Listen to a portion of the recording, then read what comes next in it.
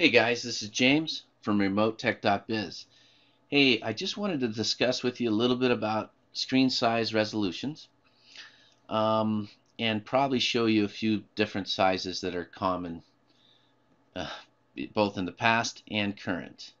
So let's open up our website, remotetech.biz, and let's go search for an article I recently updated. 16 by 9 right there, 16 by 9. That is an aspect ratio. This is the blog post that I wrote, or updated, I should say. And this is the resolution information I wanted to discuss with you. So let me go over a few of these items. The common older standard display resolutions, which was the 4 by 3 aspect ratio. Now 4 by 3 is 4 on the width and 3 on the height, and it's almost square. And these were the resolutions you would see on some of the older CRT, cathode ray tube, the big fat monitors that we used to have, okay, the heavy ones. So VGA was a common one, the 640 by 480. Of course, that was a 4:3 ratio. The Super VGA, which is an 800 by 600 ratio or resolution with a 4 by 3 ratio. The extended graphics array, which is a 1024 by 768 resolution. Okay, and so then they came out with the newer widescreen display resolution, which is the 16 by 9 aspect ratio. And one of the smaller ones is the 240p, which is 426 by 240. Then we had the 360p, and then that of course is 640 by 360. These are all 16 by 9 aspect ratios.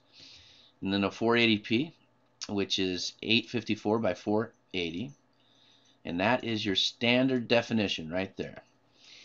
Then the 720p, which is your 1280 by 720. That is your high definition.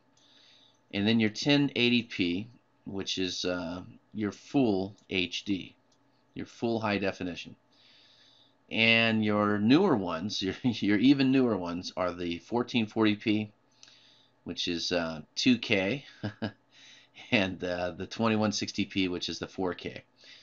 So I think what I wanted to discuss with you is that the P here stands for progressive technology as opposed to interlaced. And I didn't want to get into describing the difference between those two. Just note that the progressive gives you a higher quality of interface there. Okay, so I did want to note that this is the size video, the 720p, that I upload my videos to YouTube. Um, if you just because it's you could upload these other sizes, it's just they're a heavier file, and you would probably have to compress it more in order to make the file smaller. And YouTube's already going to compress them. So what I like to do is just upload it about this size and with not much compression. That way I don't have to wait a long time for the video to upload to YouTube, and it works for me. Now everybody's going to do it a little differently, and probably thinks that they have the better edge on doing it correctly. But that's my tip on that one. That's what I like to use. So let's go look at some of these resolutions in action here. So what I'm going to do is just minimize this a little bit, and we're going to take a look at the old VGA size. And notice how square that is. Now if you upload a video in this size, you're going to get these black blocks on the sides, or black bars on each side of the video, because YouTube is set up for a 16 by 9 aspect ratio, and so this is the 4 by 3. So you're going to get this black bar on each side of your video, which is kind of ugly, but it still works. Okay, so let's go into our Super VGA size, a little bit bigger, and then your extended graphics array. It's a little bit bigger even yet. And now, so those were the three 4 by 3 aspect ratio resolutions that I wanted to show you. Now, those are almost square. 4 on the width and 3 on the height. So let's now get into our 16 by 9, which is a little more rectangular.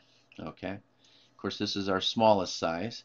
So again, 16 on the width, 9 on the height. And let's go to our 480p. A little bit bigger. Same rectangle, but same aspect ratio, but a little bit bigger. And let's go. This is the one that the high definition now that I do for my video uploads. Okay. And then we'll go ahead for the full HD, which is as large as I can get on the screen because it's going to fill the entire screen. Okay. So that is your full HD. Just grab this again. And we'll go back to the 720p. So I can't go any larger than that to show you, but those are the different sizes that you actually see. So obviously my screen is full HD, which is 1080p, which is 1920 by 1080. So what I end up doing is go ahead and reducing that down to the 720p and then uploading that to YouTube.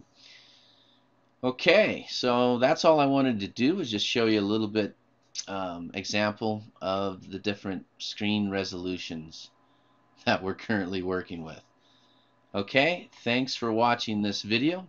Please check out remotetech.biz and give us a call if you have any computer issues. We will take care of you.